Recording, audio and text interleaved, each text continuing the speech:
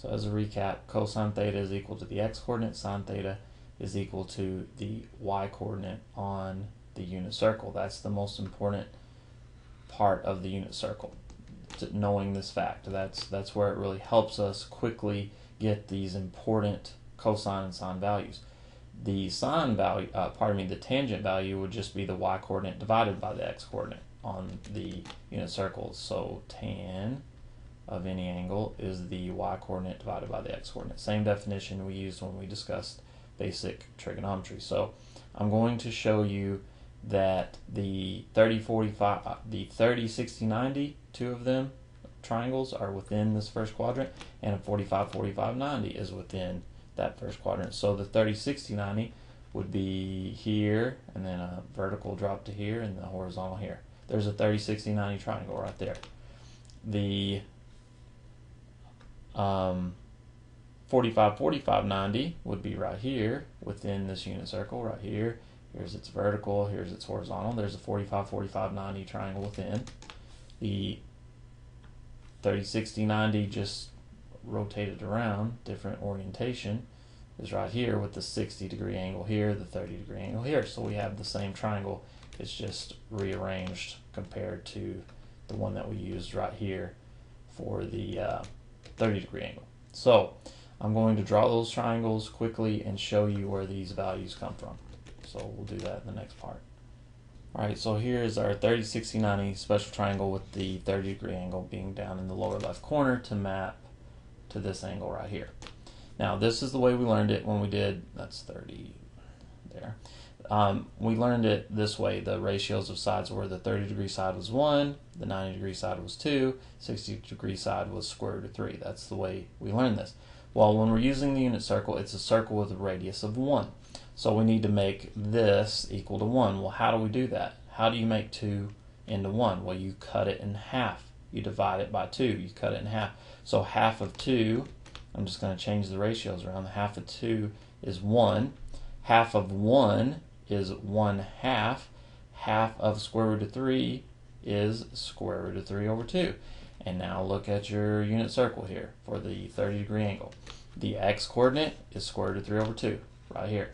The y-coordinate is 1/2, right here. And then the radius, this section here, is 1, because that's what the unit circle is, a radius of 1. So next I'll do the 45, 45, 90 in the same way. Alright, here's our 45, 45, 90 triangle. This is the way we learned it in basic trigonometry. The ratios were 1, 1, and square root of 2. Well, the same thing applies here. We need to change the ratios around a bit so that our hypotenuse here, the radius here, is equal to 1. Well, how do I turn square root of 2 into 1? I divide it by square root of 2. So it becomes 1. Let me do that in black here. So I'm having to divide by square root of 2. Well, if I divide 1 by square root of 2, I have to rationalize it. Do it up here. So I'm dividing each of these pieces. If I divide this piece by square root of 2 to keep the ratio intact, I have to divide the other components by square root of 2. So if I take the 1 that was here, divide it by square root of 2, rationalize now, can't leave a radical in the denominator, I get square root of 2 over 2.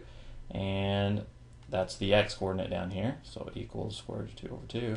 Same thing here, if I work it out like I did here, you're going to get square root of 2 over 2. And notice those are your x and y coordinates. Both are square root of 2 over 2. So that shows that we have this 45, 45, 90 triangle inside the unit circle. And it's 4 places. There, here, here, and here.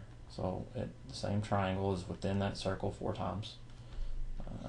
Right there.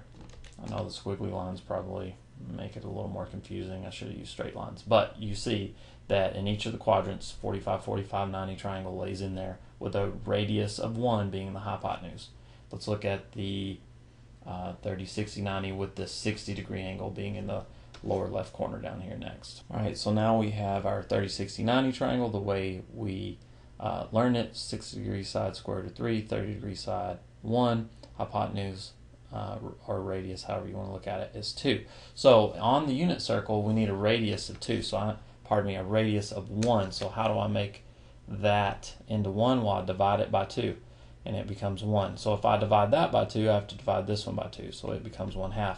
If I divide the other 2 by 2, I have to divide this by 2 to keep the ratios the same. So now the same triangle could have this ratio, 1, 1/2 square root of 3 over 2. So the x-coordinate is 1/2. Here it is. Y-coordinate here is square root of 3 over 2. Here it is, with a radius of 1. This is a radius right here of 1. Okay, so try to do a better job here and show these 4 30, 60, 90 triangles within the the unit circle. So we have these 4 30, 60, 90 triangles within here. So in each of the 4 quadrants, we could lay in a 30, 60, 90 triangle, and in each case, go back to this brighter lime color, the x-coordinate would be 1/2, the y-coordinate would be square root of 3 over 2, and the radius here would be 1. So y-coordinate square root of 3 over 2, x-coordinate 1/2, radius of 1. So that is the unit circle in detail. You may need to watch this more than once. You may need to have work with another student to work through the process, but you have to get to where you can build this unit circle from scratch, just like it's adding 2 plus 2. It's got to be automatic for you. You have to work at it, you have to practice it until it's automatic. It is very important. We're going to use it for weeks, and you're going to use it when you get to calculus, so you have to learn it. Don't just look for patterns and quickly memorize it. You need to be able to build it from scratch and make sense of it. One final concept here in applying this part up here, which is the most important part. So let's say that you were asked to find cosine of 5 pi over 6. Okay, so you go to your unit circle, 5 pi over 6, cosine of any angle is equal to just the x-coordinate. So the exact value of cosine of 5 pi over 6 is the x value there, so negative square root of 3 over 2. Let's say you were asked to find sine of 2 pi over 3. Sine of 2 pi over 3. So sine is equal to the y-coordinate on the unit circle. So you go to 2 pi over 3, you get the y-coordinate, positive square root of 3 over 2.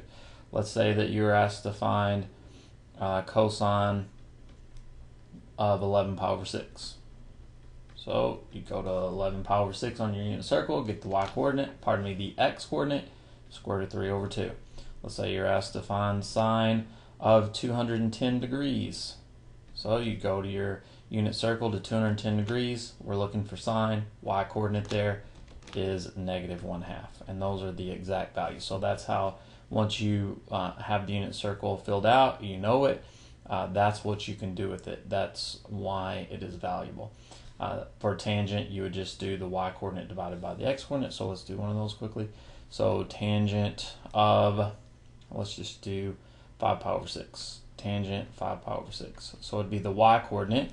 So 1/2 divided by the x-coordinate, negative square root of 3 over 2. So flip and multiply. So it would be 1/2 times 2 over square root of 3, and it would be negative. So the 2's cancel. You get negative 1 over square root of 3. Rationalize. So you get negative square root of 3 over 3 is the exact value of tangent 5 pi over 6. Those are the most difficult, obviously, because you have to divide the two x and y components. But that's how you use the unit circle to get exact trig values of these special angles.